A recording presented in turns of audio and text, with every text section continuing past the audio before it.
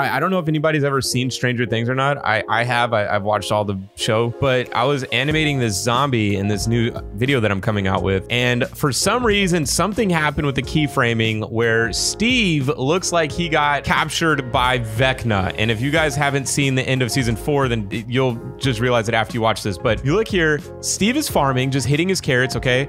Boom. Little spoiler alert, he's gonna see a zombie, and then he's supposed to look at the zombie, and you see him like kind of squint, and then watch. And then he just does this. What is that, dude? More time.